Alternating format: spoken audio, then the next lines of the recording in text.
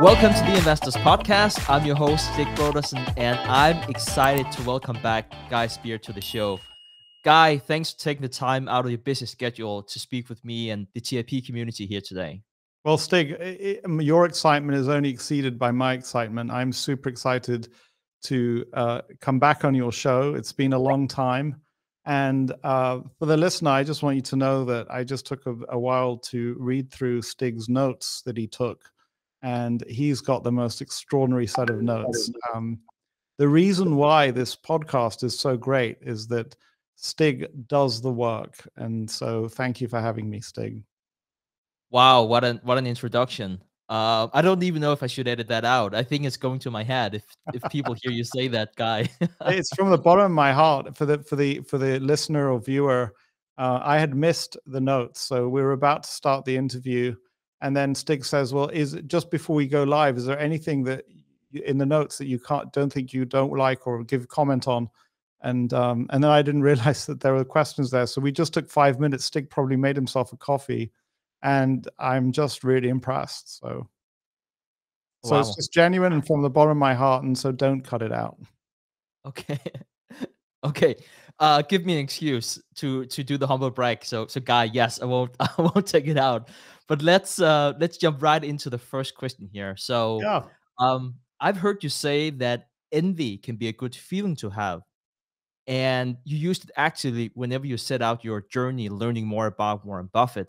And I wanted to mention this not just because of this cheeky comment I can now make about Warren Buffett, who has said that you should not feel envy because it's the only sin you cannot have fun with.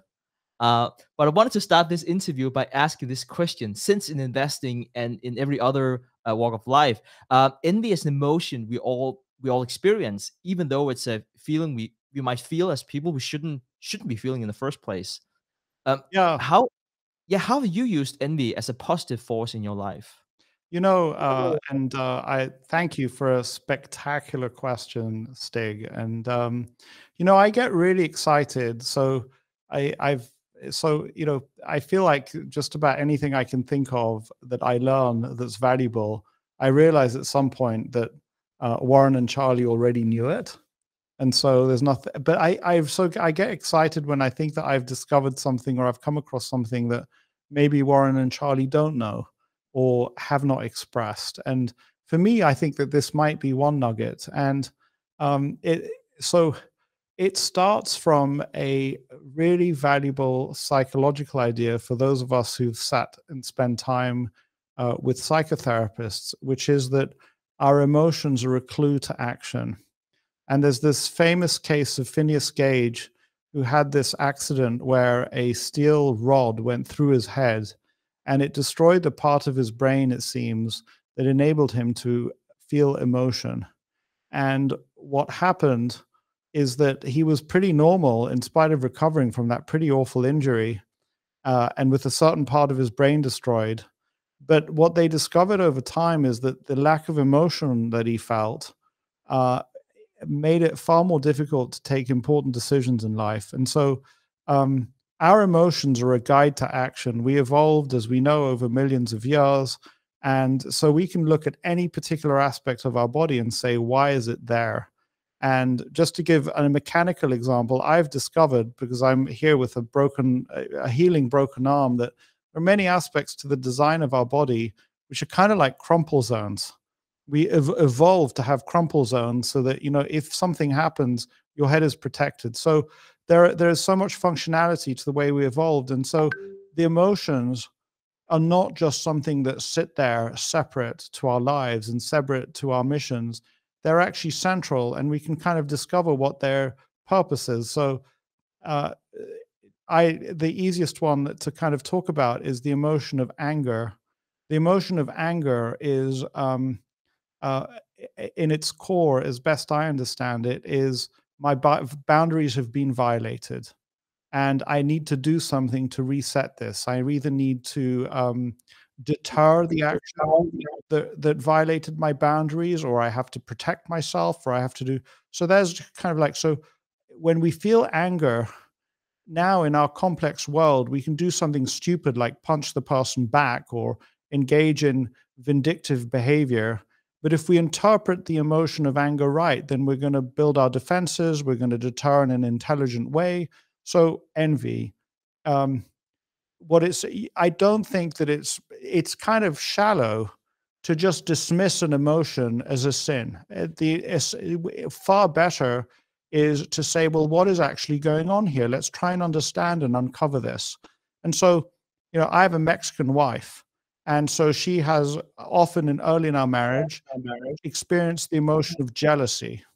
And jealousy is far easier to understand in terms of people. It's like, that's the person I intend to mate with, or I am mating with, and I don't want your genes mixing up and muddying the waters. I just want my genes and this person's genes to mix. Very, very protective emotion. Um, and I can't claim, and I certainly am not a qualified psychologist, but if I try and unpick the emotion of envy for myself, the emotion of envy says that person has something that I deserve to have in my life. That I don't think that we feel the emotion of envy for something that is unreachable. I don't think that the people who come into the presence of the Queen, or people who come into the presence of Ronaldinho or another soccer player, they feel envy because the skills are just so great and are so unattainable. You feel awe. You feel awe to be in their presence. But if you're Djokovic and you're playing Roger Federer, or you see Federer, now Djokovic might feel envy for Federer. Why? Because he knows he has the capacity for the greatness that Federer has. And so it seems to me that what we need to do with envy, now if you take the Djokovic Federer rivalry, what does Djokovic do with that envy? Now, if he does what the ice skating woman did, I'm not going to remember the name. She went and stabbed her rival, Nancy Kerrigan. She went and stabbed Nancy Kerrigan. That is a terrible misdirection of the emotion of envy. But the emotion really that says, wow, I'm feeling this envy actually because I am a genuine rival to this person, and I need to go to work on maybe making that a reality. I think that is a very useful use of envy. The point being that if we take our envy and sweep it under the rug, we're not going to get the benefit. As we all know, there's no point going to our angry spouse or an angry child and say, you're angry, but you shouldn't feel angry, sweep it under the rug. We're not dealing with it. But if we say, let's take the anger out, let's unpack it, let's understand why you're angry, and let's try and think about what the best way to deal with your anger is. Is it writing a letter of complaint? Is it suing? Is it deciding not to have the person in your life ever again? Similar with envy. And so that, I hope it's not, I didn't take too long to explain it. But when you look at it that way, it's just extraordinarily powerful. And I think that what's so exciting about that is that, well, I'll give you just one other idea, Stig, which was just so valuable for me. And I learned it with a meditation and mindfulness coach, in which she said, when you feel these strong emotions, if you say, oh, that's one of the 7 deadly sins, no point doing that. There's no fun in it. We've dismissed it. Instead, take that little emotion and strap it into the car with you. Don't let it in the front seat. Definitely don't put it in the driver's seat, but stick it in the back seat, have it strap in and take it with you. Invite it in and have a conversation with it and see where you go with that emotion. That's where the spice of life is. I think I've almost belabored the point, so I'll stop there, Stig. I hope that's helpful. I think that's very helpful and very insightful. And thank you for sharing, Guy. One thing I always from studying your work and from listening to the interviews with you, it always amazes me how you can turn something that is seemingly bad into something that's good, that helps you grow as a person. So thank you. That's very kind. I would tell you that when I used to live in Manhattan, I had a place on West 67th Street. And at a time when Barnes & Noble still had stores all over New York City, there was a Barnes & Noble store at the end of my street. And I had made very good friends with the self-help section. And if I would just take to do a kind of a part B to that question. is, I had the great privilege and opportunity to join a group of students in a lecture that Charlie Munger was giving to the group of students. And he talked about adversity in the lecture. And he said something so simple and so powerful. He basically said, look, all of you, it is a given. There's no question. It's part of the human condition that you're going to have to deal with adversity. You're going to have terrible setbacks, every single one of you. But don't look on it badly, because each one of those setbacks will be an opportunity for you to behave well and to engage in the behavior that will enable you later on to deserve your success. And I just such a kind of powerful, and it's this Carol Dweck idea of a growth mindset. And life isn't what happens to you, it's what you do with what happens to you. And we're very much in the driver's seat. And unfortunately, Stig, it still doesn't mean that tragedy and adversity won't befall us, but rather be in the driving seat. And we are in the driving seat if we can just see that. So if I can make a segue, if you allow me, Guy, I would say from one wise person to the next, because I wanted to talk about the essays of Warren Buffett. Yeah. This is one of my favorite books, and what is really fascinating about the book is that you can really tell how much Warren Buffett has evolved as an investor, whether it's his thoughts on investing, governance, acquisitions, or whatever it might be. And if you continue on that train of thought, Warren Buffett and Charlie Munger have said that the difficulty lies not so much in developing new ideas, but escaping the old. So I can't help but wonder, Guy, which ideas for you and perhaps more recently have been the hardest for you to escape as an investor? Yeah. Just take me to the painful places, Stig. I mean, you know, uh, I came from a world of venture investment banking and not a very good end of it. And I discovered Warren Buffett, and I just felt this. It's very few times I felt such a powerful motivation to want to become a part of a world that I was not a part of. And I gave an enormous amount of myself to make that happen in terms of energy and desire and willpower. And so, I didn't realize that in doing that, I was pounding some stuff in that should be unlearned more quickly.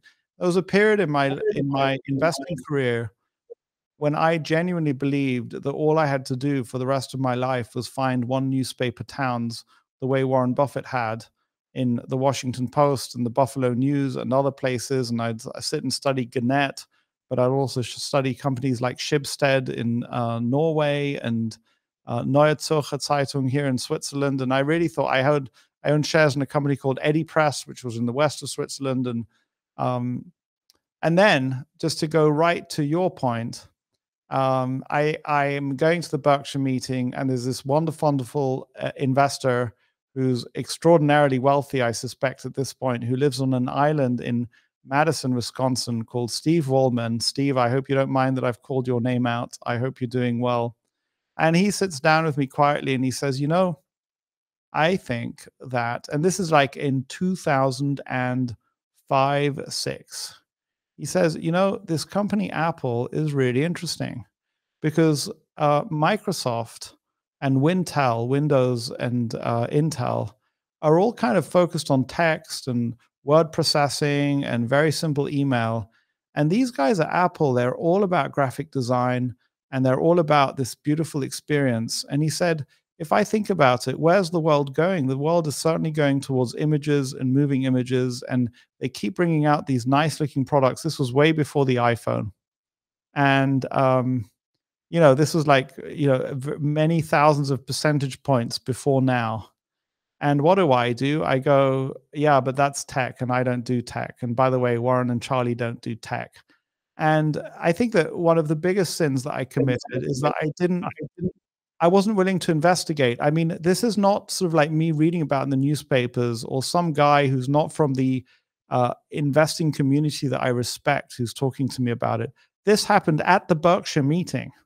I saw Steve Wallman at the Berkshire meeting, and he's sitting and talking to me about Apple. And he's not a promotional guy. He's a quiet, thoughtful guy. He's very much he's very much in the mold of the Norman Rockwell investor that Warren and Charlie do so well, you know.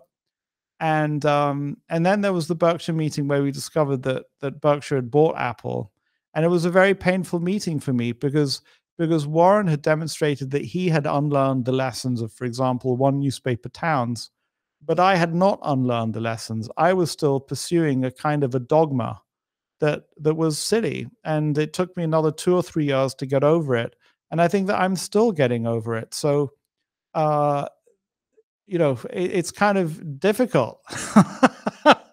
But, we just said it is going to be, nobody said that this is going to be easy. But for me, that's a huge, huge lesson. And, I know that we're going to get onto it, but that's why I keep an extremely open mind to crypto. And I'm super curious and interested when, members of your team or members of my conference become interested in something that supposedly is not a smart investment, because where are the good ideas going to come from?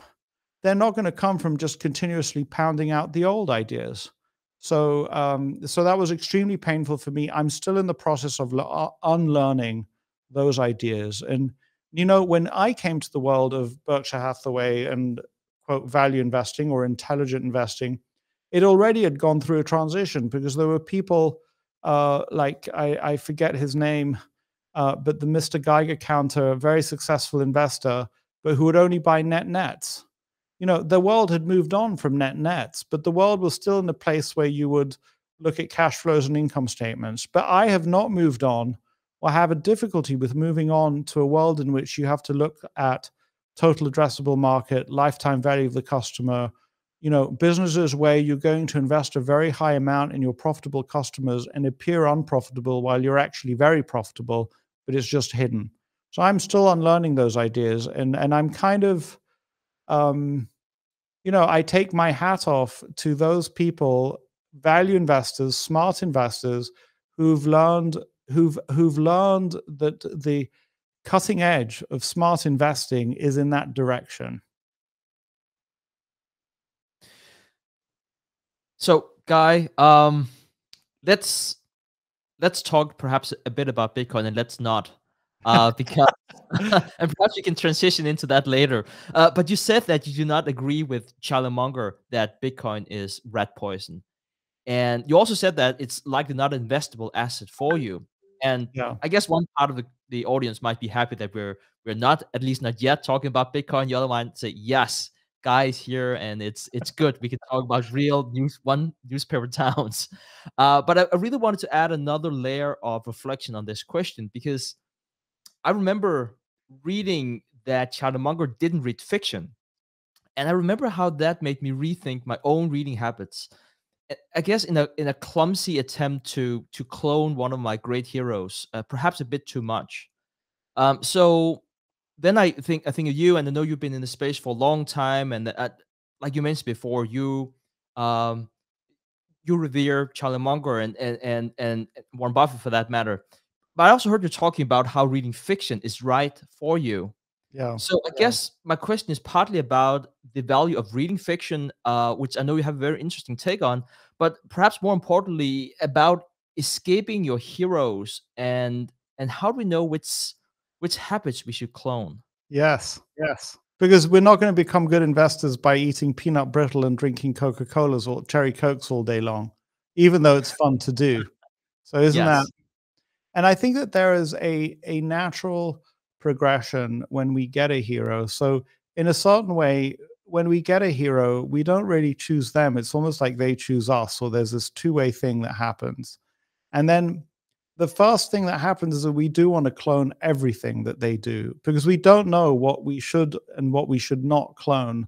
So I think that the early stages of having a hero is that we wear the same clothes as them, we go to the same bars, same restaurants, eat the same food, you name it. And I think that there's nothing wrong with that. And there's almost like there's a period of figuring it out. So, and then at first, and maybe some of those habits, you try cherry Coke and realize you actually like it, Whereas by contrast, for me, when I had the charity lunch with Warren Buffett, and I'd ordered Coca-Cola, Diet Coke in my case, but I actually wish I'd ordered a bottle of wine and had a nice wine.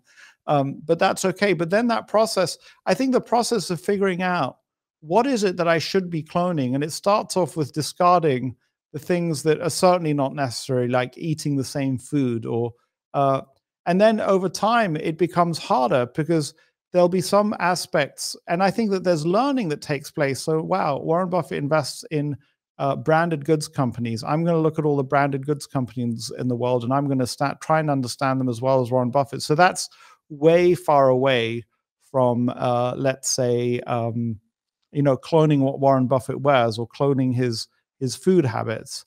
But then, in my case, for example, insurance, I was looking carefully into insurance companies.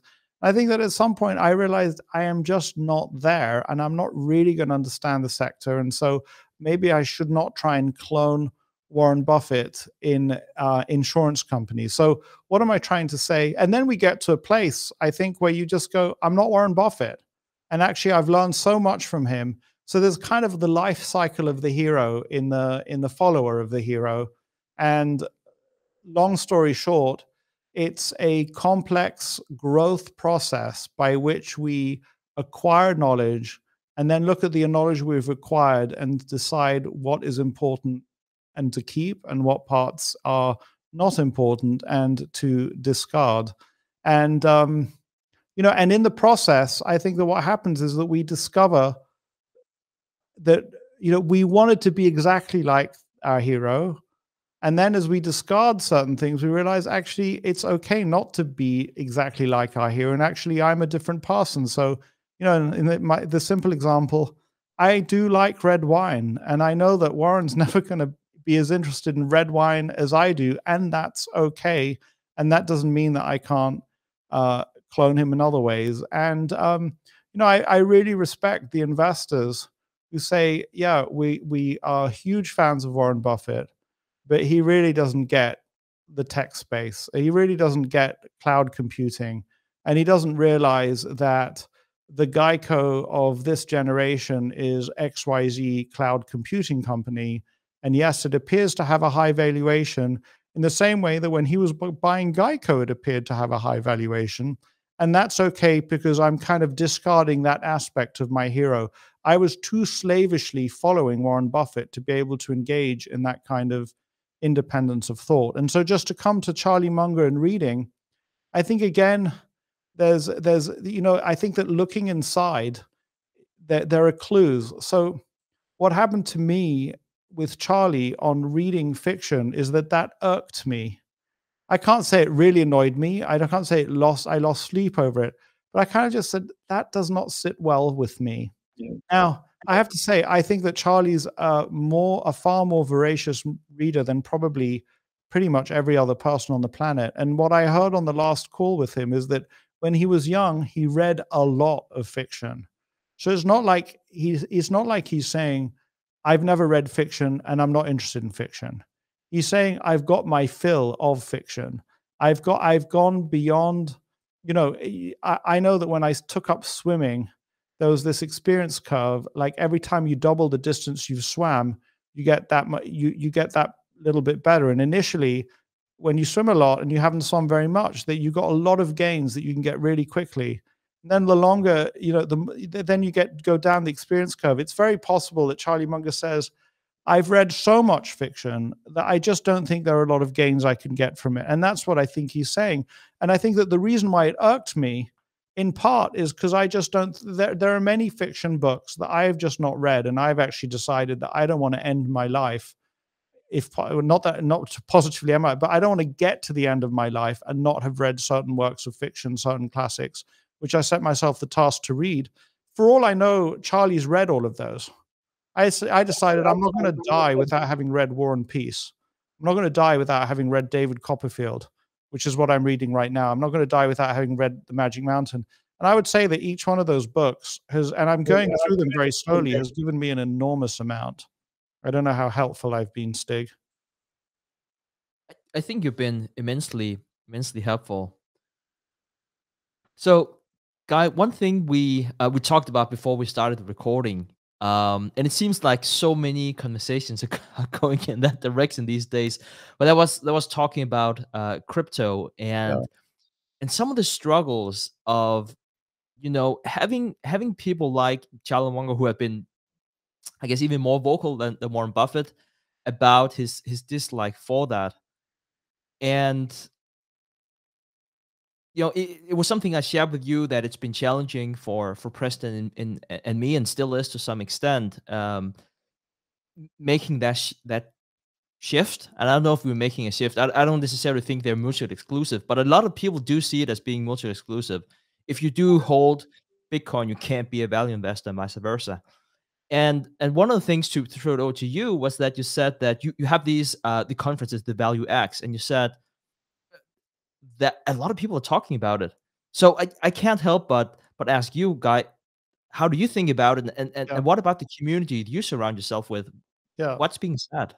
I think that I would be missing out on one of the biggest benefits of my Value X community if I did not pay attention to those members of the community who are talking about cryptocurrencies and Bitcoin.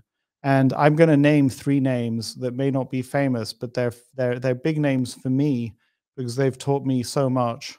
And they're all members of my community. One is a guy called Chris Detweiler, and another guy is called Vitaly Rubstein, and the third one is called Ninad Shinde. And we've had group calls on crypto, and one of the earlier calls was simply what is crypto, and then there've been subsequent calls which is kind of different strategies around crypto.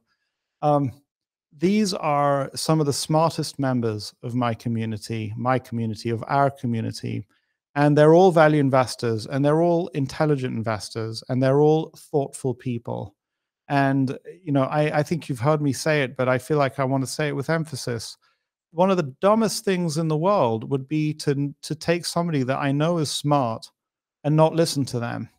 And one of the dumbest things in the world would be to say, uh, I'm not going to listen to them because I disagree with them. I have my preconceived idea, or I have my idea about what this thing is, and therefore their opinion doesn't have any validity. And it would be utterly destructive to say they no longer have, quote, a home in our community of intelligent investors.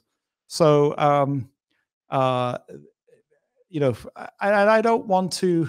So now let's just go to the other end of it. Let's just sit for a second with Charlie Munger and Rat Poison Squared, and let's talk about, I don't know, one example would be the California gold rush. Imagine that you and I, Stig, are members of the same family, and we have, I don't know, some very successful farm or other traditional business that one might have had around the California gold rush. And vast numbers of our family are running off because they want to find gold in the gold rush. And let's just imagine that we're in our 80s and 90s and we have great grandchildren. I don't think it's irrational to say the gold rush is rat poison squared. Because if you're looking, I mean, Charlie must have 30, 40, 50 grandchildren. I don't know how many. And if you tell him we got a world in which every single one of them is going to dabble in Bitcoin, I think it's or in crypto in general, I think you're going to have far more losses there and far more broken lives than good lives. So who is the audience that Charlie Munger is addressing? Charlie Munger is addressing his own grandchildren for sure, and a general public. And he's addressing a general public in which many people are approaching the world of crypto probably in not a very smart way. And he's probably absolutely right for them that they're far more likely to lose a lot than they are to make their fortune on a hill. But I'm certain that Charlie Munger has friends at Sequoia and at other of the leading venture firms. No doubt in my mind, although I can't confirm it. Would he turn to one of those people and say that actually your whole investment area in crypto, your work to put together this company Coinbase, that's rat poison squared, and don't do it and don't touch it? I don't think he would say that. I think quite the opposite. And so let's just remember the people in my community talking about crypto are not meme chasers. They are very, very smart, thoughtful people. They understand that many, many games are rigged. They understand that the job of the poker player more than anything else is to certain way play in the right table. And the world of crypto is throwing up, so many tables to play at. And maybe there's only 1% of those tables that are worth playing at. But I think that the people that I know are very likely to find their place at those tables. And so it's completely consistent, I think, to say that Charlie Munger is right. For the vast majority of his audience, it is rat poison squared. But that for the people in my community, it's not rat poison squared. It's an amazingly interesting place to learn and look. And actually, I would go one step further. I think it's Balaji Srinivasan. I hope I'm saying his name right. He just goes by the name of Balaji. And I've listened to podcasts with him around Bitcoin. It is Web 3.0. It is utterly revolutionary what crypto does. And so, so Charlie Munger's not wrong, but you and I think that and others would be very stupid not to pay close attention.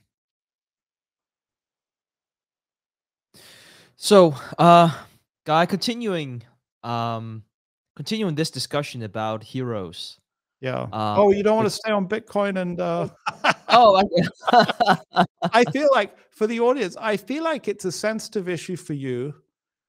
Because it's kind of dividing people, and I want to try once more. I hope it doesn't make you too uncomfortable, Stig.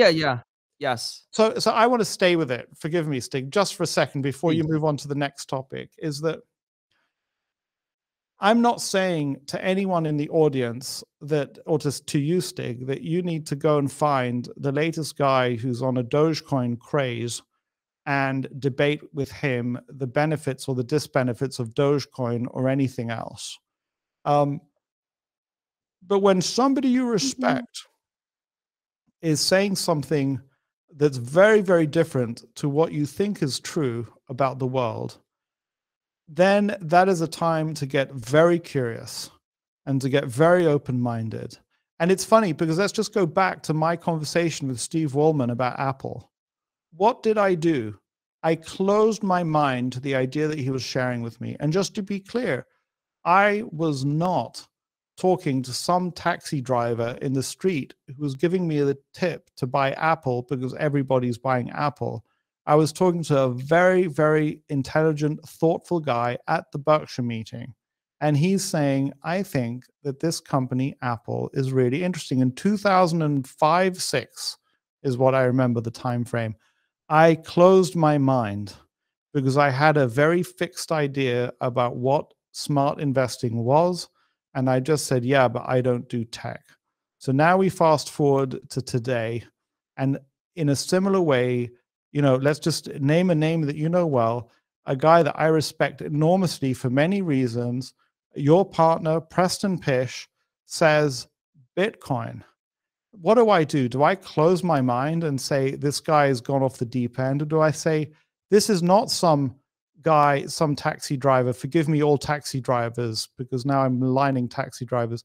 He's somebody who's friends with Stig Brodersen. He's somebody who's interviewed some of the smartest people in the world. He has flown helicopters for the US military. He has led groups of people. He is a thoughtful, smart guy. What I need to do is drop my blinkers and pay attention. And I urge the audience to do that. And that does not mean that Preston and I tomorrow are going to see eye to eye and agree on everything about Bitcoin. But he is seeing a slice of reality that I am not seeing. And I need to get super curious to understand what he is seeing. And it shouldn't divide a community of intelligent investors. We should get super curious and interested in why we're seeing things from different angles. I hope that was helpful. Yeah, I think that was very helpful. And you are right, Guy. It is a sensitive topic for me and for the community in so many ways. Can I stay with Um, Bitcoin and crypto just one bit longer? Because there's a question that was in there, and I'm afraid you'll leave it, and then we won't come back to it. I'm looking forward to getting on to other topics. But you wrote in there that I've said that for me, crypto is uninvestable. And I had one of our investors who asked me a question about whether he should invest in one big chunk or whether he should divide it up into 4 smaller chunks and time cost average. And best last time I checked, the evidence shows just put it all in one big chunk. But I said what that evidence does not take into account is the psychology of the investor doing it. And so, how do you define your circle of competence? How do you keep yourself on the straight and narrow? And for different people, it's different things. And I know more than one highly intelligent investors, value investors that I deeply respect, who have said around crypto, I am investing in Coinbase, or I am putting 1% of my fund into Bitcoin. And they're kind of like have a different approach to how they want to assess risk and how they want to evaluate investments. And where I come from is I'm saying to myself, I want to restrict myself to assets that generate some kind of cash return to the investment. And I'm only going to live in that world, and I want to live in that world. So I say I pay close attention, have enormous respect for the people who are engaging in crypto, but it's not so, because I think that if I allow myself to do that, there may be many things that are really quite stupid that I will also allow myself to do. So those are kind of the bowling with curtains that I put up for myself. And I don't think I'm inconsistent on the one hand saying crypto is utter revolutionary. There are people who are doing crypto who are doing very interesting things, but it's not investable for me. And I don't plan to invest anytime soon, in the same way that I'm extraordinarily grateful for all the biotechnology research that takes place, for all the biotech companies that are taken public, for all the stuff that's going on there that I benefit from or people I know benefit from with new drugs and therapeutics, but it's not an investable area for me. And no problem. And I don't think that those people who are heavily engaged in crypto should feel so upset at Charlie Munger that he calls it rat poison squared or that he's not investing in it. In the same way that the guys who are doing biotech are not upset that those of us who want to invest in banking stocks are not looking at biotech. They understand that the world is big and there are plenty of different ways to approach it. Thank you for listening to me, Stig. Back to you. no, I like it, and it was so refreshing. So before we hit record and to have a discussion about it, and I was crying my heart out. I don't know if I was, but talking to you about some of the struggles. So what happened was that we back in April 2015 we wrote a book, Preston and I together, about Bitcoin, and we couldn't none of us really understood what it was all about, because it sounded so odd. And then what quickly happened around that time was we read this book about I think it's called Money Master the Game Yeah. by um by Tony Robbins, who I also know have been an inspiration for you, and someone who's also divisive to a lot of people. Yeah. And he kept on talking about this guy named Ray Dalio. And I'd never heard about the dude. And he kept on talking about how he was like the best investor, who was fantastic. And the way he thought about money was just, the all-weather portfolio. That's what you needed to do. And I listened to it, and I was flying overseas, so I had plenty of time on my hands. And he had this long talk about how you should invest in gold. A small portion we should invest in gold because monetary systems break down. They always have. All currencies have broken down at some point in time, and that's just what history would tell you. And I remember, and now we're talking about the heroes. I remember thinking it doesn't make any sense, because I've learned from Warren Buffett himself that you should not invest in gold. And I couldn't understand how someone like Tony Robbins would endorse Dalio. And then whenever I finally got Wi-Fi, I looked Dalio up, and he seemed as legit as they come. And so I was like, why are people talking about it? And so so the challenge that Preston and I were facing was that we became really, really interested in Bitcoin. We bought into it, and as soon as we started talking about it, we could just see like a cascade of bad reviews, and we could see some really, really bad things happening from the community. And I had many long talks with Preston about how do we do it, because at that point in time it wasn't just uh like we used to say, it wasn't just Preston and me sitting in the garage. It was like we had people working for us, and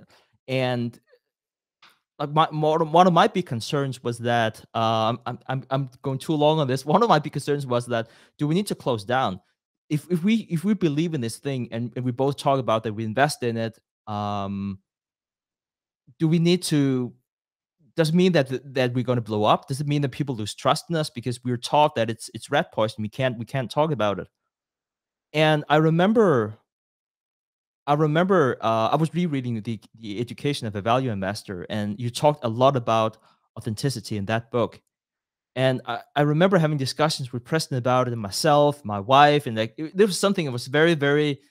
It had a big impact on me in terms of, you have to be transparent about what you do. And I probably said this 10 or 15 times on the show that I'm invested, even though I'm not a part of the Bitcoin show. But like, how do you convey that? Um, could you compromise on being invested in something like that? Running a business, is it a bad business decision to talk about it? Are your principles then for sale if you don't talk enough about it? Like, it has been a very troubling thing. So back to you. Yeah, Uh, yeah. No, I appreciate those thoughts, and I don't think that you should feel uncomfortable with them, because I think that they are, you are being authentic and you are being real with me. I just want to reassure you of that. And I think that when you do that, you come up against some more powerful constraints, which are the constraints of the way the world works. So, and so those are far more powerful and far more difficult, if probably impossible to overcome. And I think that what comes up for me is that um, you were actually faced with a choice of whether you want to be in the investment business or in the publishing business. And um, it is natural that, it is a problem for anyone who's an investor who writes, that the things that your readers want to read about are the ideas that are popular at the time. But the things that make the best investments are the ideas that are not popular at the time. And so how do you square that circle? And I think it's very hard. I think that that's why, many people who've dabbled in both have to at some point to decide, am I an investor or am I a publisher? And or you make the decision that Manual of Ideas John Miljevic has taken, which is, he is a publisher in his public persona, and is in his private persona he is a very he's an investor. But that means that if you take a decision like that, then at least you're not making a compromise. You're saying, look, we're publishers. We're publishing what will make our publication successful. Or alternative, you say we're investors. That's where we make our money. And the publishing is a sideline, and we don't care if it's successful or not. And so I think that you were faced with a kind of like a difficult, you cannot square that circle. You just have to look and say, which do I want to be? Well said. Yeah, well said, Guy. So let me transition back to the to the interview here. Our plan. Our plan, yes. But hey, some of the best conversations are whenever they're not planned. So Exactly. I don't feel bad about it at all. But you, and I guess this is also a good segue, because as a teenager, I remember having my heroes, whether it was in sports or in business, and I distinctly remember that I naively thought that I would never have a care in the world if I were that person. Yeah. And of course, as we grow up, we realize that everyone has their own problems. Yeah. And perhaps Ray Dalio, we talked about him before, he says it best with his quote, that the best thing you can hope for here in life is to struggle well. Yes. So I can't help but ask you, Guy, how do you struggle well in life and in business? Exactly. It's a wonderful, wonderful question. And I hope that, so one of my children texted me yesterday. She's about to join us later today. And she told me that she has become a vegan. But at the same time, we're not a vegan family. And, there's a kind of a Mexican mom expectation that you eat the food that the mother puts on the table for you. And so how is she going to square that circle? And something that I said to my daughter at the end of a long conversation, actually texting to each other because she's still at school on WhatsApp, is I said, if you're 100% vegan and alienate your family, you will have lost. If you drop the veganism and just make your family happy, family harmony, you will have also lost.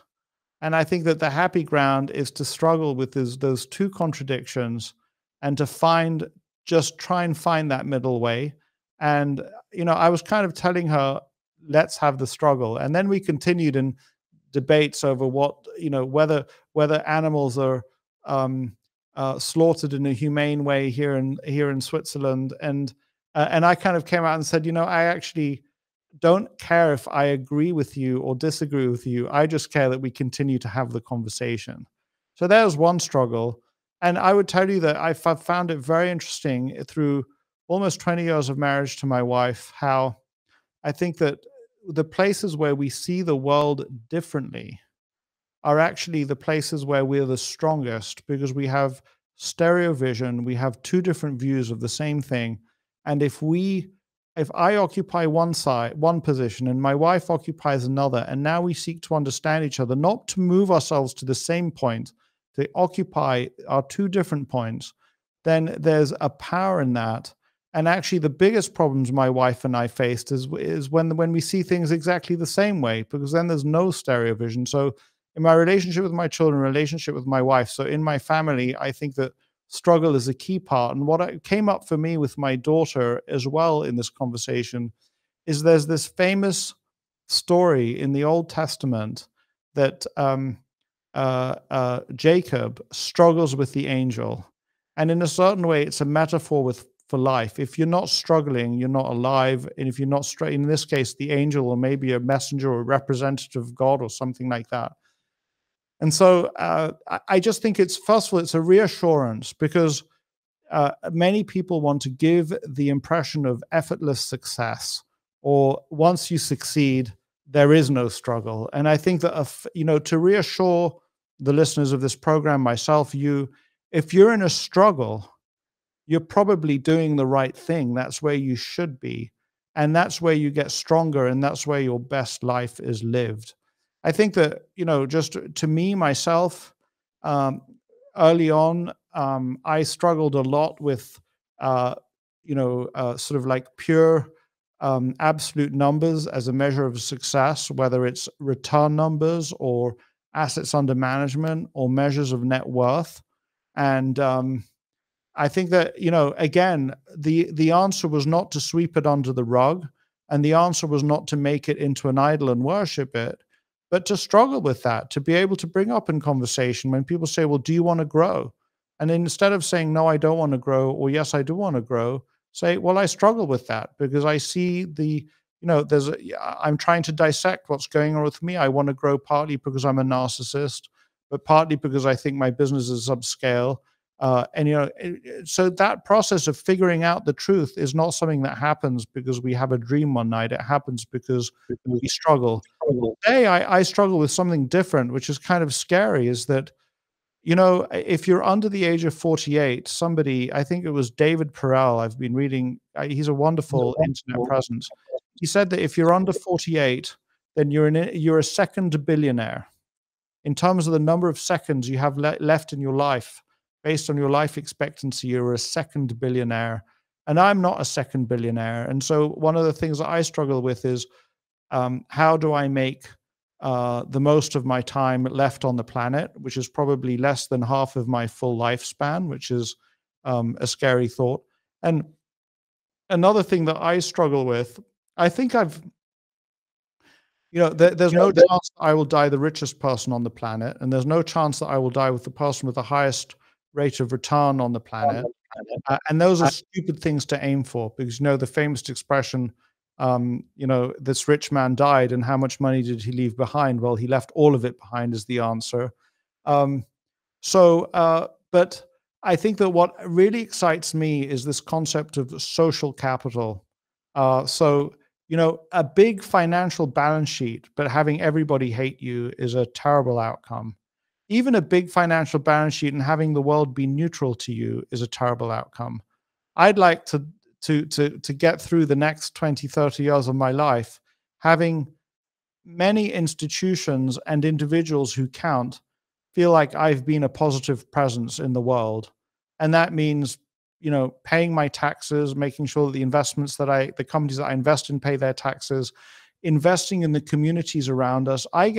Interestingly, Stig, I now get less inspired by businesses that earn super high returns than by businesses that reinvest many of those returns such that they don't look like they're making any money. And that was one of the reasons why I think so many of us missed Apple. There's that famous, not Apple, sorry, Amazon. There's that famous comment, a video clip that's been replayed many times where Steve Ballmer says, well, at some point, Amazon's got to make money. Well, what Steve Ballmer didn't realize is that Amazon was actually very, very profitable in many of its businesses, but they were reinvesting in massive ways and all sorts of things. So for the first time, and I'm embarrassed, Stig, that it's the first time for me, I am, there's employee directed donations taking place at our small investment firm, meaning this is not Guy Spier wakes up one day and thinks that XYZ is a good place to give money. And it's not a group decision. It's going to each individual employee and saying, you have access to a certain part of our charitable donation budget, and it's your exclusive decision where it goes. Why? Because I want them to they will invest or they will make those donations that is company money that's going out to institutions that they care about in their communities, and then they become people in their communities who are valued. And then by extension, we are valued. So this idea that, and I guess, it actually comes from, so Klaus Schwab is not just a pretty face running the World Economic Forum. At first, I didn't want to accept what he said, and I was very influenced, Stig, by Milton Friedman. Milton Friedman says, just maximize your profits. The world will take care of everything else. Adam Smith 2.0. And it's a beautiful thought. And the way I translated that was, all I got to do as an investor, and all I have to do as an investor in CEOs, is look for people who try to make the most money within the laws of the country that they're in. I'm obviously not looking for people to break the law, but they just maximize their profits, and the invisible hand takes care of everything else. And the first place I read it was with Klaus Schwab at the WEF, where he said, no, that's not the way business works anymore. Businesses have to be, they have to look, it's stakeholder capitalism. Your shareholders are a stakeholder. Shareholders' capital's got to eat, as Tom Gaynor says.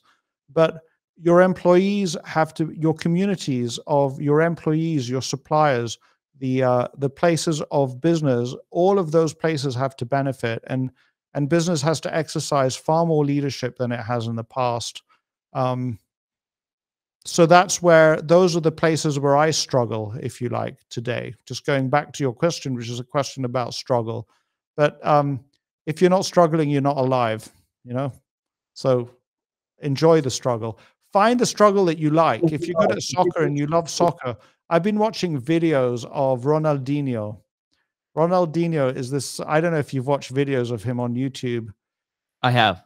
I mean, what's so beautiful, Stig, about Ronaldinho is he does these moves, and then he's got this look of utter boyish joy on his face as he's looking around his fellow players. So, did you see that? Did I actually do that? It is so awesome to see, and I can't remember where I brought Ronaldinho up, but if you're Ronaldinho, play soccer. If you're Muhammad Ali, box, but find the struggle that's worthy to you. So, Guy, let's shift gears here. I had the privilege of speaking with a good friend, Monish Paprai, from time to time, and I remember discussing Sarace's growth properties with him. But my question is not about the investment itself, but something Monish said about the investment and about you. So I'll present the quote here. And so I'm trying to be more like Guy. And the number one skill to be a great investor is extreme patience. If you can derive tremendous pleasure from watching paint dry, you'll be a very wealthy man. Just be in this meditative state watching that white wall. And once you can do that, then you're ready to hold Seritage for 20 years. So, it's amazing what Monis can say. But I thought a lot about that. Not just because I'm invested myself and with the volatility of Seritage, but what it really led me to was the more profound thing to me, at least, which was how much are you wired to be extremely patient, and how much, if anything, is self-taught when it comes to patience. Nature or nurture, man? It's the eternal question. Well, obviously, I very much appreciate when anybody compliments me, and I think that he paid me a very nice compliment, and I appreciate it very much because we all appreciate being complimented. So thank you, Monish. Um, Monish is a very different personality to my father, but people who have run successful businesses, I think, have a bias to action. You have to have a bias to action. If you don't have a bias to action, your business will most likely die.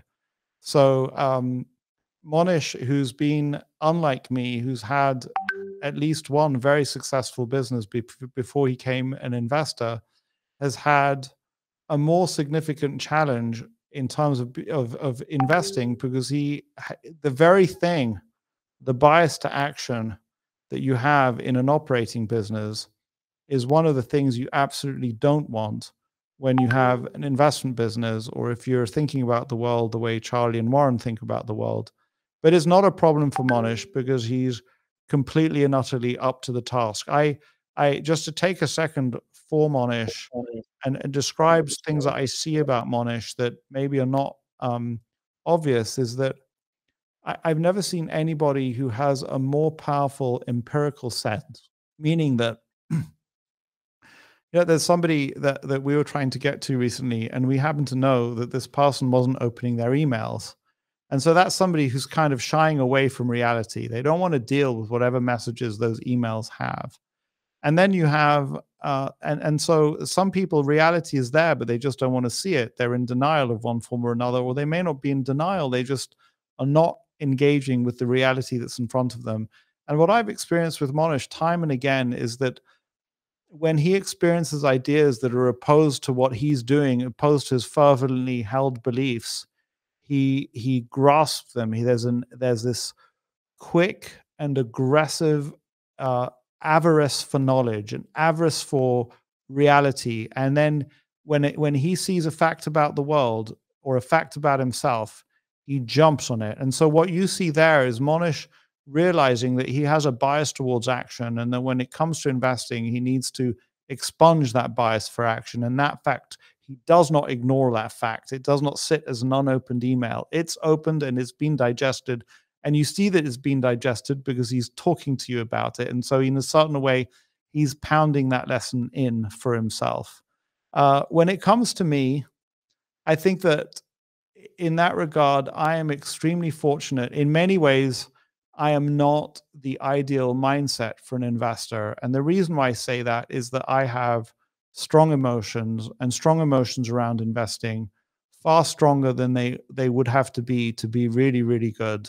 And that's no problem. I am happy to deal with that and happy to have my own makeup. But, we're far better when we recognize that. So that is a place. And I don't think that I'm anywhere near as interested in games of chance as Warren and Charlie have been in their lives. And I think that actually still, if I were to just play more bridge, I would become better as an investor. Bridge is this fascinating combination of knowledge and chance that I don't play enough of. But I have a very natural bias towards inaction.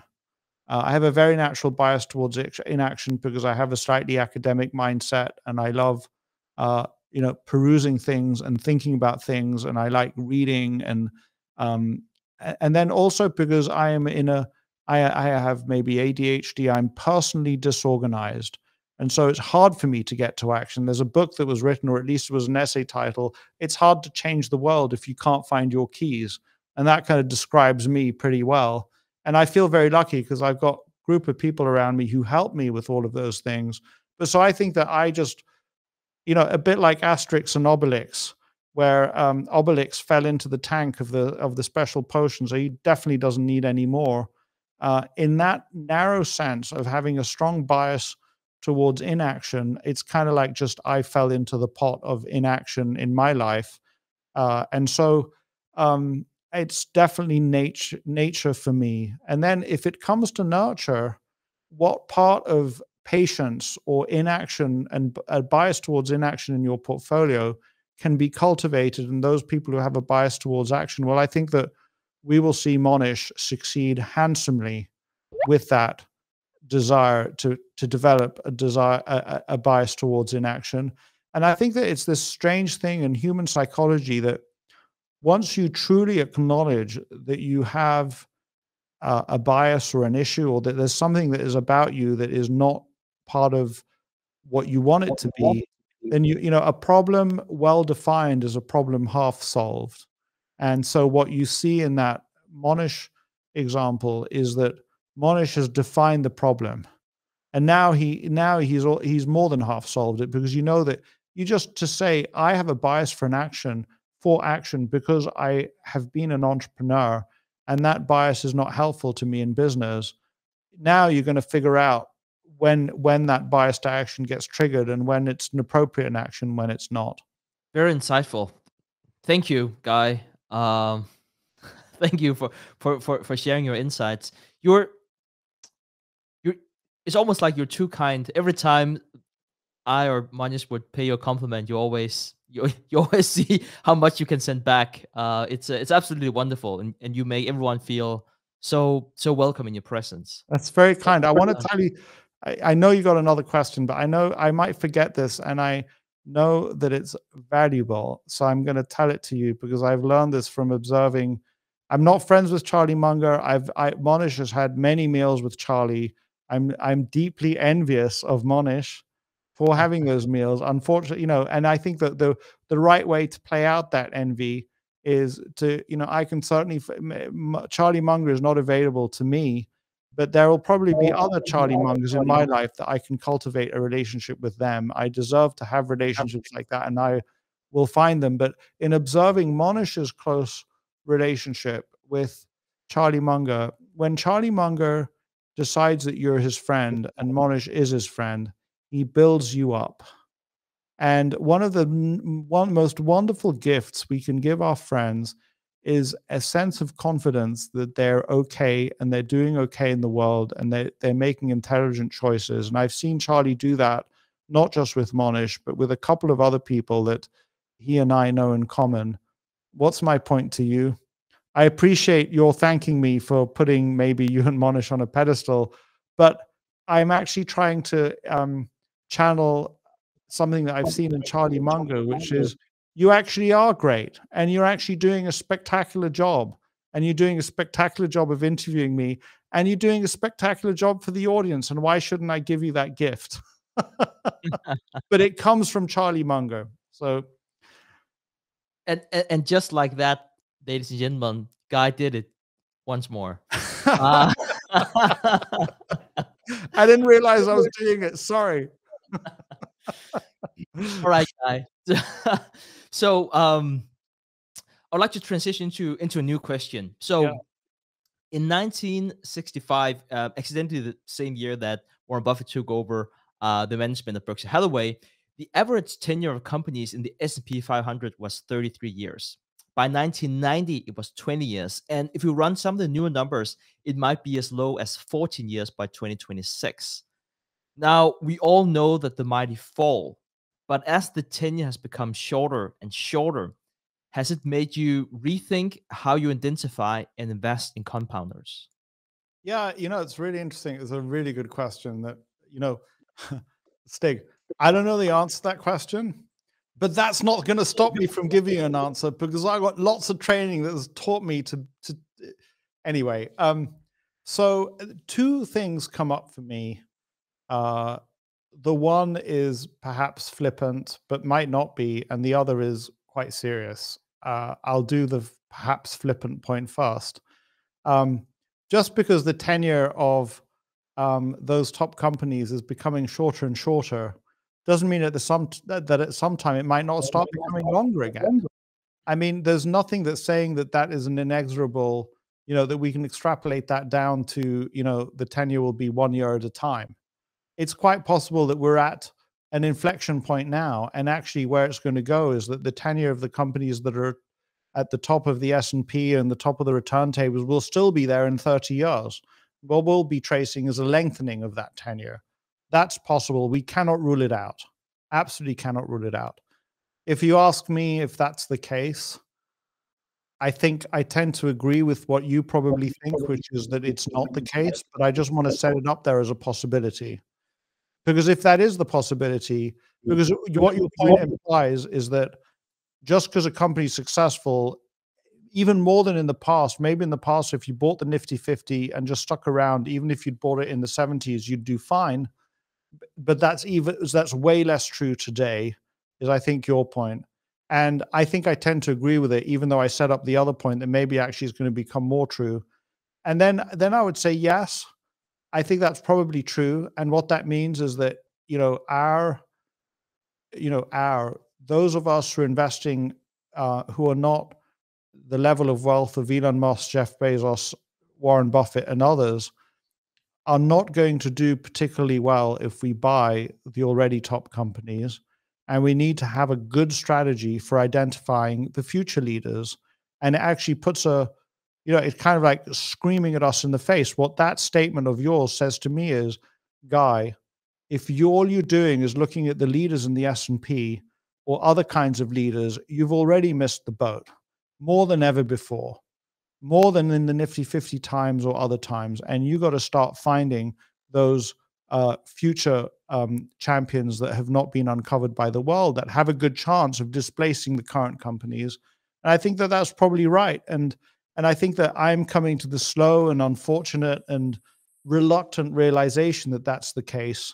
And so a project that we have going on here is, and it comes partly from some talks that I've heard from some incredible investors that I will refer to you because they should come on your show.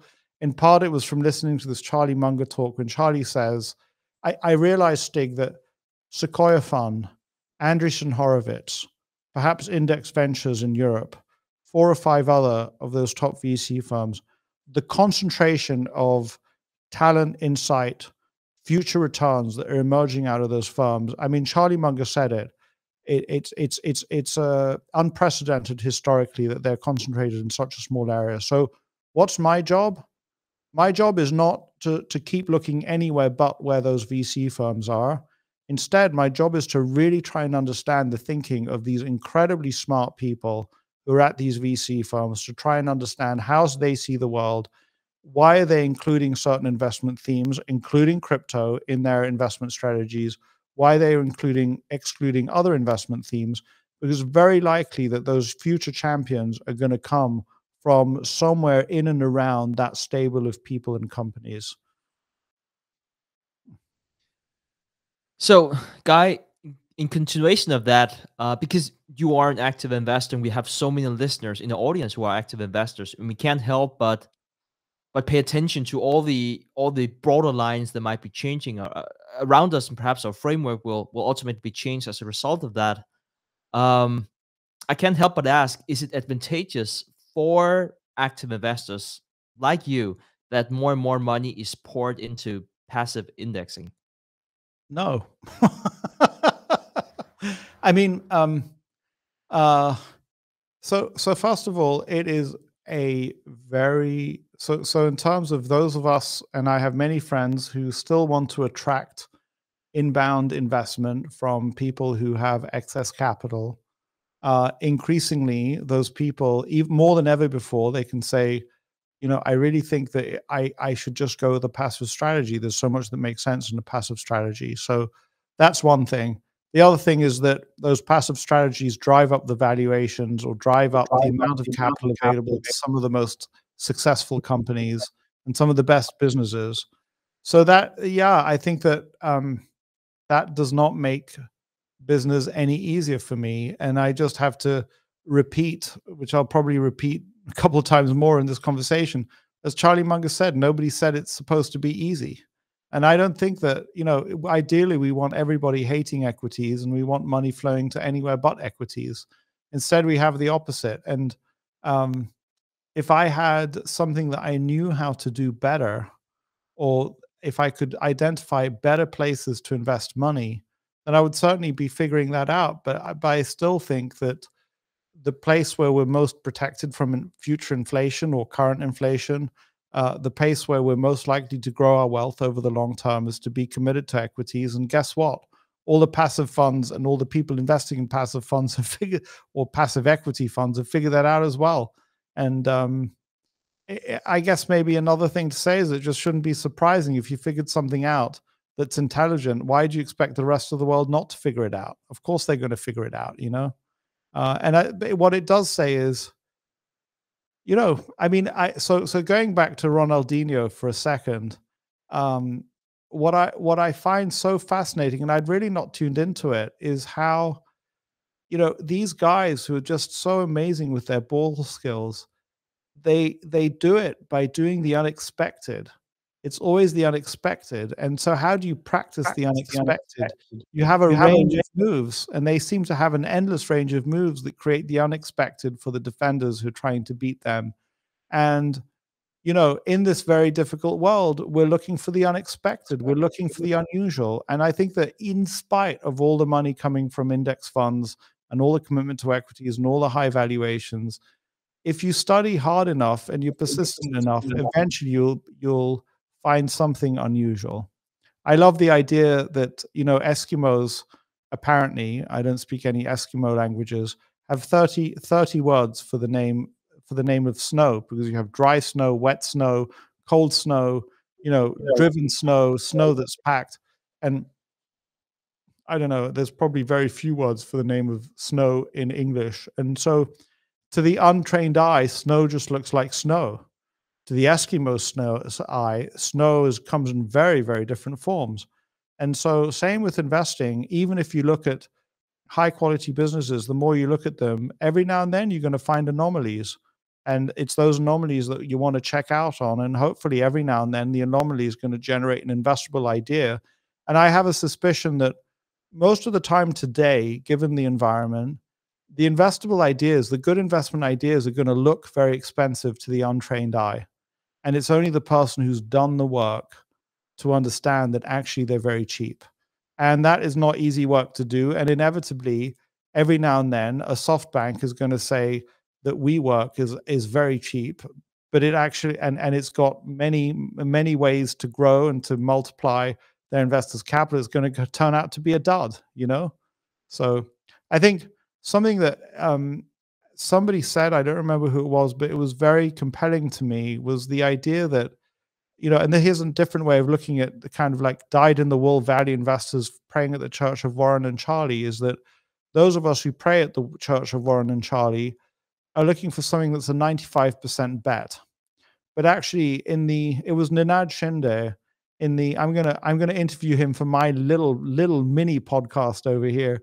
Ninad, he said actually none of these things that he was talking about, he's a participant in Value X, are 95% bets, but they're all 70% bets, and 70% is pretty damn good.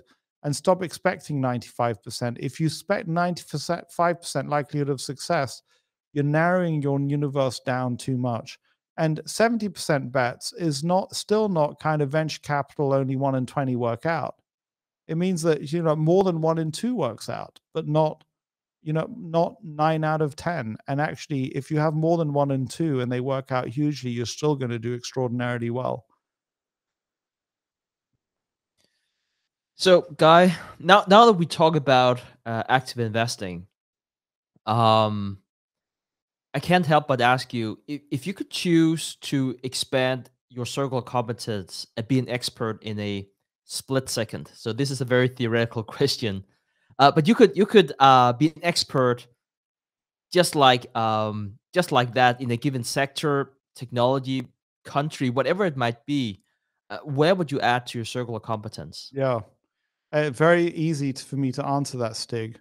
I'd like to have talked to and understood the business models of every single one of Sequoia's, Andreessen Horowitz, Index Ventures, and NFX, James Curry's investment firm. I would have wanted to have looked through and understood all of those. And I think that, I have a friend who's a Google engineer who doesn't have that experience, but I think that he has a deep insight into many of those companies' investments. And so that is where I'd want to expand my area of knowledge. And I think that to the extent that you haven't, I urge you, Stig, and Preston, I actually bet that you have many times, but anybody who hasn't, find your way to University Avenue in Palo Alto. And I think that I think there's a cafe called the Blue Bottle Cafe, which is just a hive of activity. And I think that what was so kind of shockingly interesting to me is how the conversations taking place there are not how do we take over the tech world? It's how do we, as people in the tech world, take over the planet? So that, software, basically expressing the idea of software is eating the world. Silicon Valley, which is no longer just Silicon Valley, it's Houston, it's Tel Aviv, sorry, it's Austin, Texas, it's Tel Aviv, it's many different places, really has the world as in its sights. And I guess it's summarized by this idea of disrupt everything. Everything is getting disrupted, and it's getting disrupted by technology. It's getting disrupted by very, very bright people sitting in that area. And so, if I could go back 25 years, I would want to avariciously grab all of that insight and knowledge. And if I didn't have a family and ties and all sorts of other things, I think I would, and all I cared about was generating the best financial investment results. I think that I would commit myself to spending a lot of time in that area, attending conferences, meeting CEOs, understanding what was going on. Very, very simple. And I think that if you did a poll of the audience, and if I did a poll of, for example, my attendees of Value X, I think they'd all say the same thing. Yeah, I think you're right. So let's see if we can tie business and life in together here with the next question. Before you're investing, I know that you're increasingly asking yourself, does the company have a noble mission to make society better off? Yeah. I feel it's a very profound question you're asking. So could you please, together with the audience, walk us through your train of thought on this, and why operating metrics like, say, return on capital and highest margins, which is, of course, still important metrics, but they're no longer your main focus? Yeah. I mean, it's possible that every company that earns a very high return on capital, has high margins, is actually ripping somebody off. We just have to identify who it is. And maybe companies like Costco that actually earn super low margins are the ones that are not ripping people off. And I think it's a rule. If you cheat on your taxes year in, year out, sooner or later they're going to find you, and sooner or later they're going to ding you. So don't do it. And you might be able to save more from the tax man one year to the next. And this kind of like, it's kind of seems to me to be a universal rule that if you're kind of drawing more from your environment than you give, then sooner or later it's going to catch up with you, it seems. I don't think that people get that kind of like free pass, or that get that easy pass forever. And then we go into the personal domain. And again, the source of so much wisdom is Charlie Munger. And I just love this. And I'm certain that he gets this from talking to his grandchildren. The best way to get successful is to deserve it. And it's this beautiful idea that don't worry about how the universe will reward you. It will reward you if you really deserve that success. And you want to, when you if and when you get that success, you want people to say, well, he really deserves it.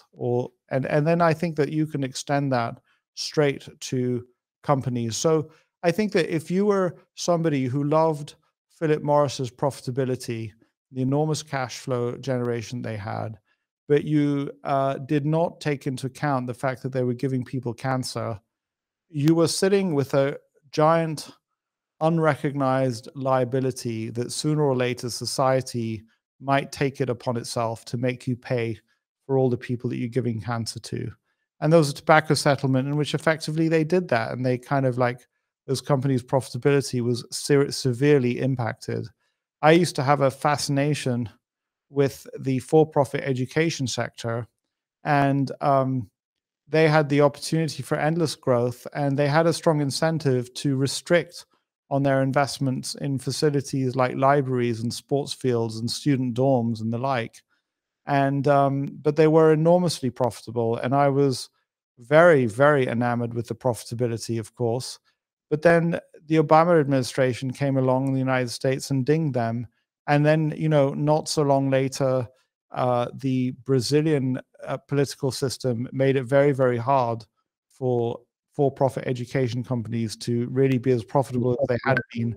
And then we have the most recent kind of you could call it a disaster for investors in the sector in China.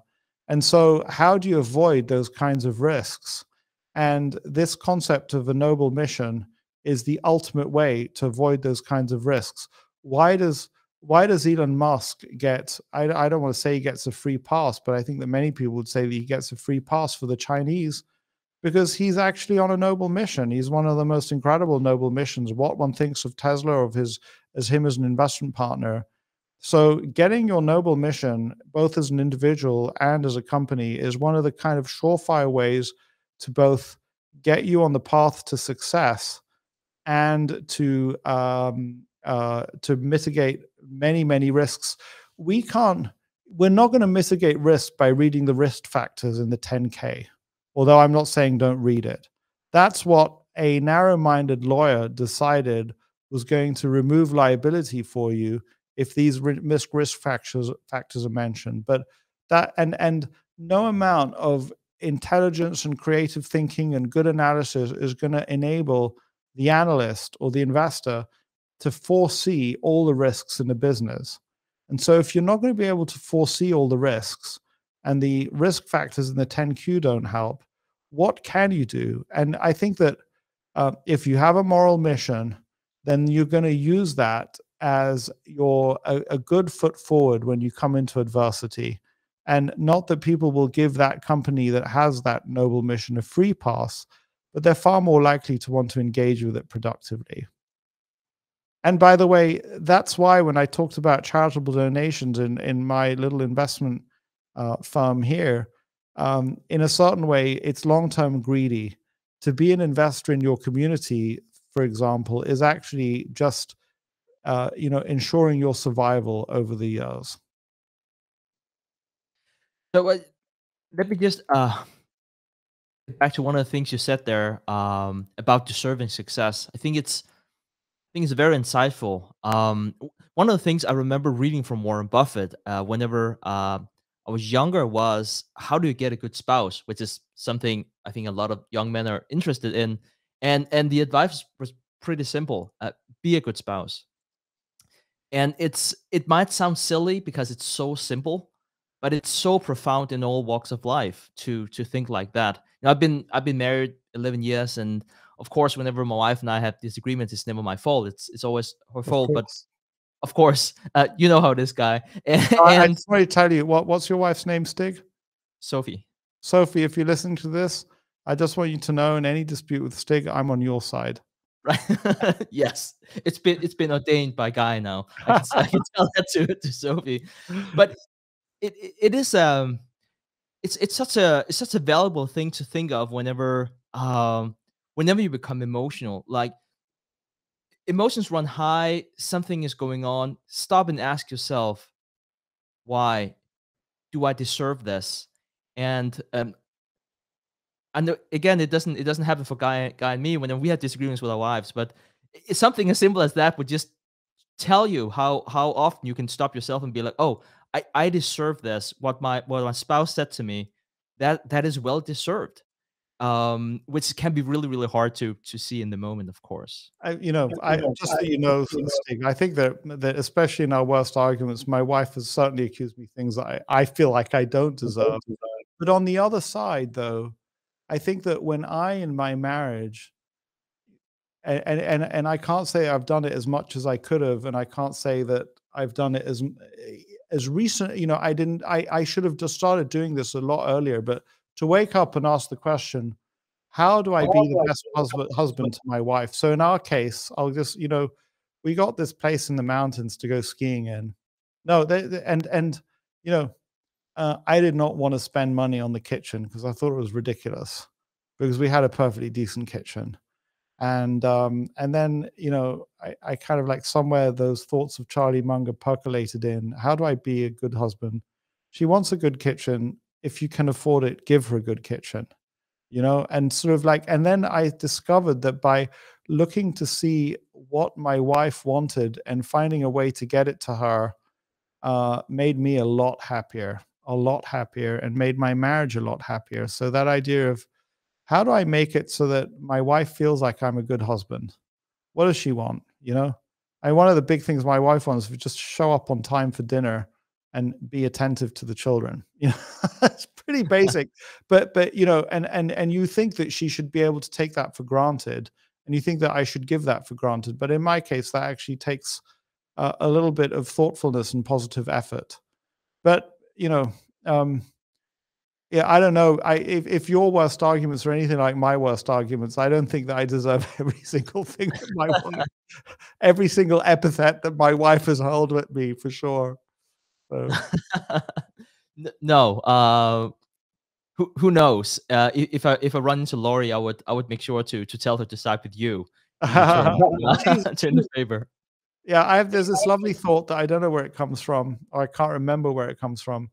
And I don't know if it's, I do think it was describing Mexican women, but you can probably extend it to all women, that that they give you more of what you give them.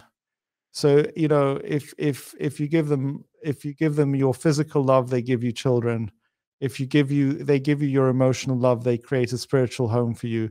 If you give them a home, they give you friends and family. There's kind of a multiplier effect there that is, I think true of what so many women do. And it's kind of like, and I said this, nothing I'm saying to you, I haven't said to my wife.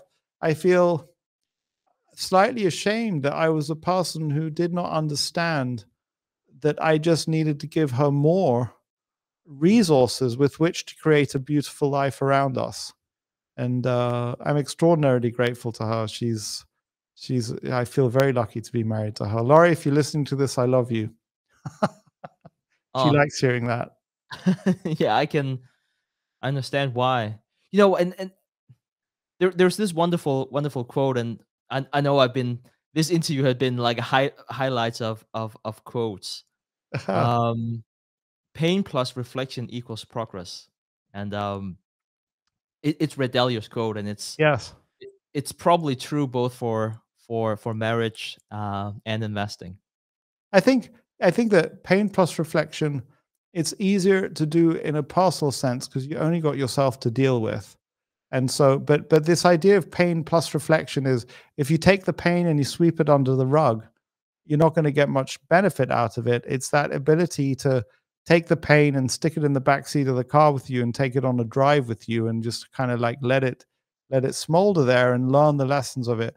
I think that with the minute you become a couple of husband and wife, that becomes more challenging. I think it's a bit more like perhaps riding a bicycle, because you have to process that pain, the two of you. And of course, processing pain in a couple is fraught with dangers. Like, you might accuse one member of the couple might accuse the other of being the cause of the pain. And I think that sort of figuring out what part of this pain is do I own in this? What part of the pain or causation do you own? What part of it is the external environment that we can't influence? That is really, really complex. But I can tell you that, to the extent that my wife and I have succeeded at any point in our lives in that process, I think it's one of the most rewarding things that I've done, actually. And I would tell you, Stig, with teenage children, that process, and we have three, it becomes ever so more complicated, because you got so many more personalities to deal with, who are in different places and thinking different things. So, Guy, speaking with you on and off this interview, reading your book and watching you on different platforms, you come across as so authentic and so genuine. Um, which I think is very hard for a lot of us to make ourselves vulnerable the same way. Um, I remember speaking with Jesse Isler years back, and here also on this show. And Jesse Isler, he made he created an airline and founded it and sold it to Buffett. But I don't know if he might be even slightly more famous for being married to Sarah Blakely today. A wonderful person, and so is his wife. And I asked him about a piece of advice he would give to his 20-year-old self. And right, he said, it's very simple. Make yourself vulnerable. That was the best piece of advice he could give. So I know it's a big question to ask you here, Guy. Could you talk about your own journey about making yourself vulnerable, making the decision to making yourself vulnerable also in public, and perhaps some of the bruises, but also some of the wonders that it has carried with it? Yeah. What an amazing question. I have not met Sarah Blakely. I share a mutual friend with her, and I'd never heard of Jesse Itzler, and I'd never heard of somebody who's well known and successful in saying, "Make yourself vulnerable." And but you kind of, in some sense, thrown me back because it's such a powerful idea, and so so simple to describe and so hard to do, and because if so I think that probably I know very little about Jesse other than his name and that he said that.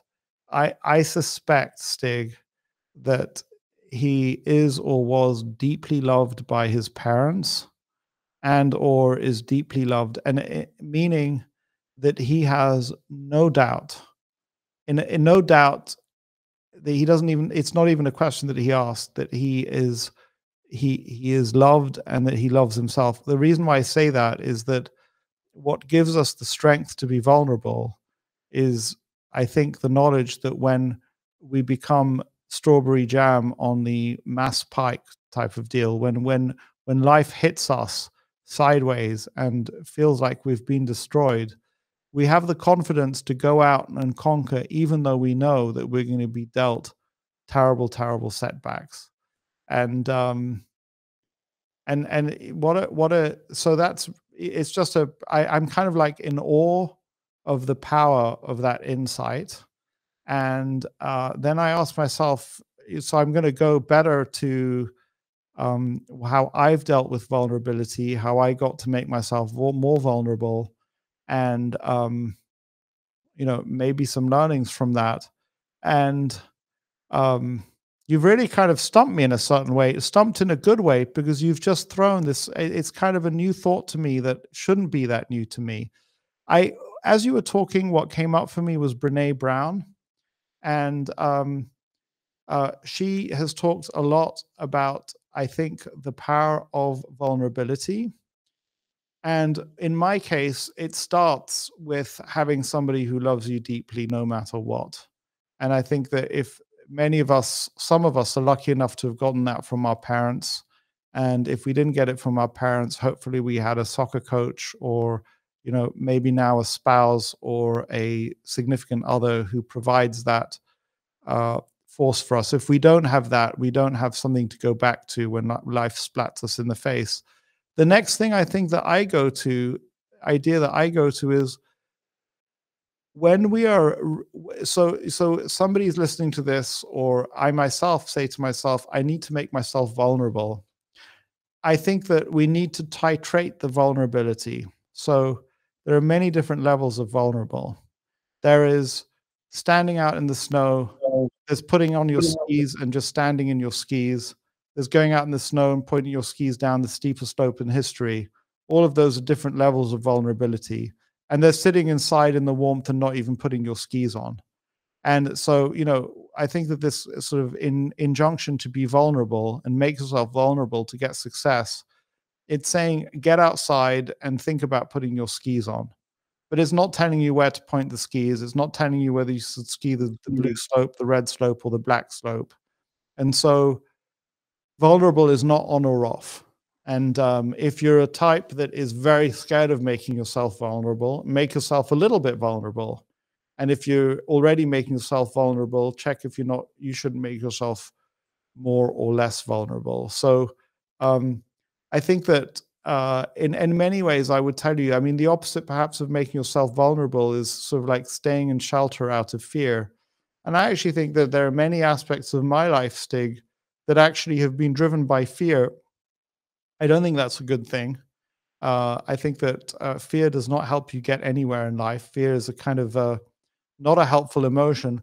I think that fear is a helpful emotion when there's something to be scared of, you know? So if the avalanche is coming down the hill, then definitely be fearful. If you're walking down a dark alleyway and there's a guy in the corner with a knife, definitely be fearful. But to be chicken little and to be worried that the sky is going to fall on your head when actually it may never fall, that emotion is very unhelpful. And I think that my example perhaps demonstrates that you can live actually quite a fearful life. And when I say fearful, that's been expressed in some very conservative investing, an unwillingness to take huge risks for gain or even small risks for gain. But the answer is that even if you do a little bit right, you can have a pretty damn good life and enjoy a certain amount of success. And I do think that the success that I have had is not because I came out of a place of fear. It's because I came out of a place of being willing to be vulnerable, willing to fail. And then I guess I will just take you to the writing of the first chapter of my book. And so vulnerability comes with this desire of honesty. And I was very heavily influenced by two books. Both of them came to me by way of Monish Pabrai and this amazing lunch that I had with him. One is Power versus Force by David Hawkins. The other is Mahatma Gandhi's autobiography.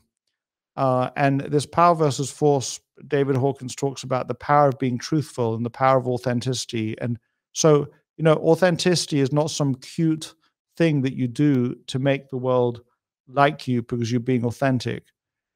Authenticity is power. It is power because people pay attention to authenticity. You know, a leader who is facing some enormously difficult task that he or she is trying to lead people in, who stands up and says, I'm afraid. That's authenticity, which leads people because now they say, that person is afraid. I'm going to listen.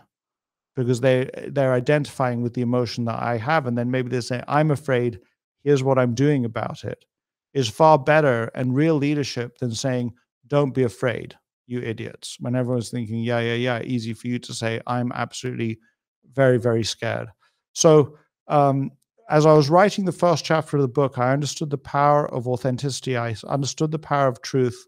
And I had seen that Mahatma Gandhi had written about going with prostitutes and about eating meat despite being a devout Hindu.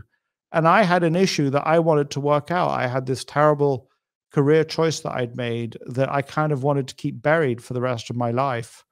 But then there's something that happened first of all, I had to write about it. But I wrote about it telling myself, I don't know what I'm going to do with this. Maybe I'll just go into my notes. I'll never look at them again. And then I don't know exactly what happened. I discovered that I had within me the courage to put it out there and deal with the consequences. And I think that actually I did something that his 4-Hour Work Week guy, why am I forgetting his name? Tim Ferriss. Yeah, Tim Ferriss has a whole TED talk on fear mapping. And actually what I had done was I had fear mapped the consequences of making myself vulnerable and telling the truth about that part of my career. And so I fear mapped it and I said, well, what are the consequences of me going and doing this? And I figured out exactly the way Tim Ferriss said is that, you know, first of all, the worst outcomes were not that bad. Second of all, the worst outcomes were something that I could deal with. And there were also all these things that I could do to mitigate those risks. And my fear was that I'd be completely a pariah in the financial world because people would see this stuff and they just say, well, we're definitely not having anything to do with you, as I wrote about. And so that capacity that I discovered to make myself vulnerable in the moment when I realized that that chapter was going to form a part of my book, I think set me on a fantastic path. And I'm really saying this not to teach, but to just to act as a witness to one example of that, is that the decision to make oneself vulnerable, I think I want to reassure the listener, that decision is not something that is forced on us. It's not like some part of my superego says, you need to make yourself vulnerable, so now go and do it, as if it's some schoolmaster. It's something that wells up from inside. When the student is ready, the teacher appears. So I think that the injunction, going back to Jesse Itzler about success being, vulnerability being at the root of success, it's not about, okay, let me select one of 10 ways I can make myself vulnerable and find one that is really kind of out there. It's about, when I don't have anything better to do, Stig, I read poetry. I try to read poetry. And there's this poet, T.S. Eliot, who is, I don't understand most of his poetry, just to be clear, and I'm not some literary guy who understands everything. But there's a poem of his called The Love Song of Sir Alfred Prufrock. And then I want to go and say, Stig, that I don't understand the poem, but the poem evokes thoughts and feelings in me. And so there is a part of the poem where he says, do I, don't I, do I dare to ask the question, to ask that question? And I'm not quoting the poem entirely correctly, but he evokes this idea of a guy who's on the very tip of doing something. He's on the very tip of asking perhaps a woman in his life whether she should marry him, although it's not clear that that's what the poem is about. But he's just on the cusp of, you have the person standing in front of that, on that cliff, and will he or won't he jump with the bungee jump, or will he, won't he? Is he ready to take that leap into the unknown? And I think that there's an instinctive sense that we need to get around or get better at, to say, yes, I'm never going to feel entirely safe, but this is something where I'm willing to make myself vulnerable. And we got to try and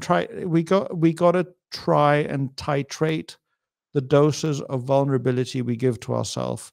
Shouldn't be so little that it doesn't have an impact. It shouldn't be so great that it could destroy ourselves.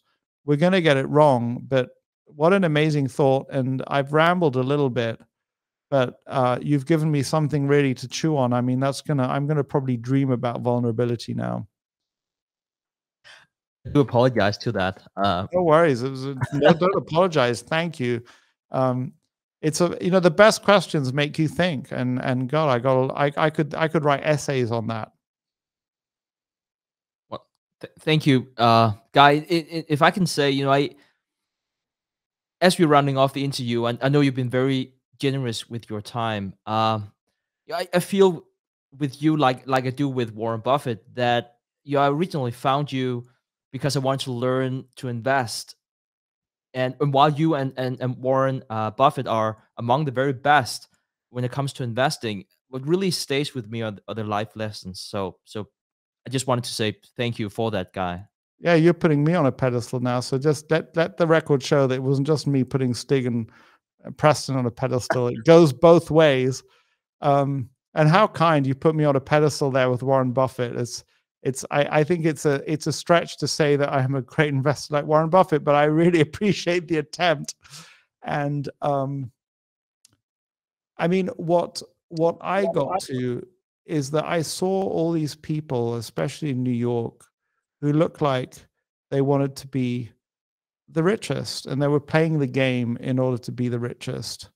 And I struggled with that idea because obviously it's an outward sign of success.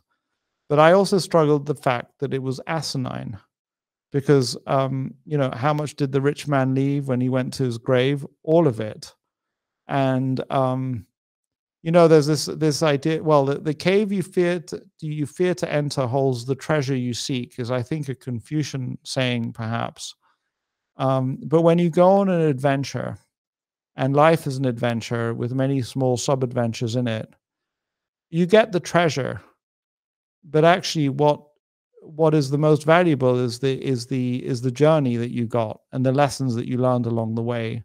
And I'm more than halfway through my life. So, in seconds, I'm no longer a billionaire and have no chance of being a second billionaire unless Ray Kurzweil and the Singularity University New Health stuff somehow extend our lifespans by another 100 years or 200 years. But I don't believe, I mean, I guess I'm a skeptic that that's going to happen in my lifetime. I know that I've been proven wrong in so many things and maybe in that as well. Um, but in a certain way, would you not agree that if we don't devote ourselves to enriching ourselves, not through the material wealth, but through the life lessons, then we're actually throwing the baby out with the bathwater. We're getting rid of the most valuable part. And I'm gonna I pause because I kind of really want to mention his name, but I'm not going to mention his name. I was in a bachelor party or kind of a bachelor dinner for a guy who at the time was already a billionaire and is now a billionaire many times over. And I found him, he was a friend of a friend. It was in a place in New York City. And I found this person to be an utterly shallow, uninteresting person to be around, not somebody that I would have wanted as a friend. And he was somebody who was extraordinarily focused on just the money. And he just wanted a very, very big number to his name, and he'd figured a way how to do it. And, I felt miserable around him. I really did. And so that is not the way you want to live your life. But hanging out with Stig and Preston, figuring out wisdom for the world, that is freaking awesome. Wow. Well, thank you for saying so. If I can, without it being too much of a bromance, because before we round off the interview, I would like to give you an opportunity where the audience can learn more about you. But before we get to that, we talked about the education of a value investor many times here on the show, which is a wonderful book. And I guess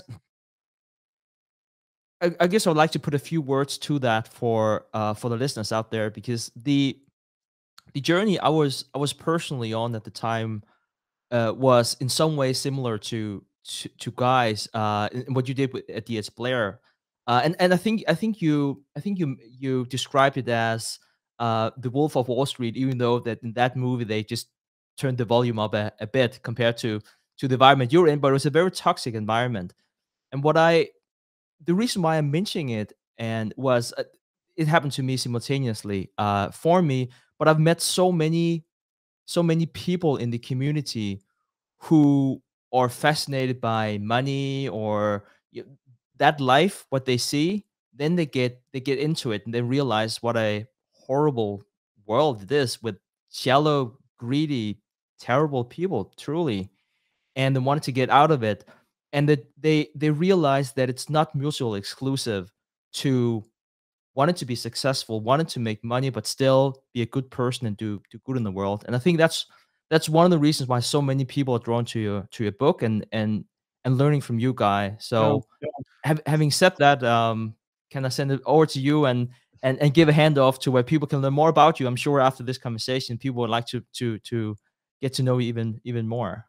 yeah, thank you. And writing that book was the beginning of the most wonderful adventure and journey for me that obviously I'm still on. I should say that I think I was, I did genuinely share valuable knowledge in the book, but I think that, my career as somebody who can share, make a positive impact on the world, to just use a kind of a phrase that seems to be around a lot. I mean, I'm at the very beginnings and I'm just scratching the surface. So I got a lot more to go. And just to be clear, I'm not doing it out of some sense of complete altruism. It's fun, and I get so much reward and benefit from it. And so, and I really do think that there are people who figured these things out way better than many of these things way better than I have. But I'm on a path. Um, you know, I do like Twitter. I did a course on Twitter. Just a course. I just watched a few videos and learned quite a bit from a guy called Matt Kobach and David Perel on how to use Twitter well. And so you can find me on Twitter, and I do respond. And I love Twitter as a serendipity machine. And what I learned very briefly, Stig, in 1,000 different ways: be authentic, don't use links, don't post too many images, and very aggressively mute or block people who are toxic. So when you, even though the people, you just get all of that out, and it's a tiny corner of Twitter that's really wonderful. But Guy Spier, you're welcome to find me on Twitter. I work quite hard at an email newsletter, again inspired by David Perel, because I think that, and the idea, Stig, that I'm going to pause and express because I think it's so powerful is, if we just browse the internet or hang out on YouTube, we are the product and the algorithm is using us. But the minute we create content of one form or another and put it out there, we can use the algorithm to connect to other people who have our very specific form of crazy. So I write an email newsletter, and I have a podcast, very small podcast. I do it just for fun and just to interview people that I might not be able to otherwise interview, and to kind of shine a spotlight on people I want to shine a spotlight on. It is a fraction of the audience of the Investors Podcast, but it's kind of like a hobby that kind of supports my desire for a rich and fulfilled life. And so you're extremely welcome to find that podcast. I hope you like some of the conversations I've had on it. I would also share that Stig and Preston are incredible interviewers. And I really should tell you that the plan that the research that Stig put into this interview is something that I hope to replicate in some of the future interviews that I do. But if you go to guyspier.com, www.guyspier.com, you can find the podcast, and you can also get the opportunity to subscribe to my newsletter. I would tell you that I am prohibited by various regulatory authorities by talking about the fund that I manage. But if you find your way to those two places, you will certainly find your way to the fund that I manage. I would tell you that there are all sorts of hoops that you have to jump through if you ever decided that you wanted to invest. If you feel like you're like-minded and you feel like you want some more of me in your life, and you're the right kind of person, I would be delighted to meet you. And I would say that I could have run the fund that I run just for friends and family, but I love the associations that I've gotten to have. And some of the investors that I've gotten to know who invested with me are truly wonderful people, and I'm very grateful to have them as part of the fund. But yeah, thank you so much for having me. And just remember, if people are disparaging an idea, it might actually be pretty good. And I hope that Preston hears that in regards to his interest in crypto and your interest in cryptocurrencies. Wow, Guy, thank you so much for your time. It's absolutely amazing to be able to learn directly from you. So thank you for once again joining us here on the Investors Podcast. And thank you for having me. I have a sense that the Investors Podcast is going to go from strength to strength. You're an incredible force for good yourselves. But I'll stop, because then you're going to call me out for doing too much. I'm going to call you out and send it back to you, Guy, here at the end, and say, if that is indeed what's going to happen, it's because we speak to people like you. So I'll see if I can end the interview now. But thank you so much, Guy. It's been a privilege speaking with you today. And thank you, Stig and Preston. Thanks for watching. Make sure to subscribe and hit that notification bell so you don't miss out on the next podcast episode and new investing resources. What are your takeaways and thoughts on this discussion? Let us know in the comments section below.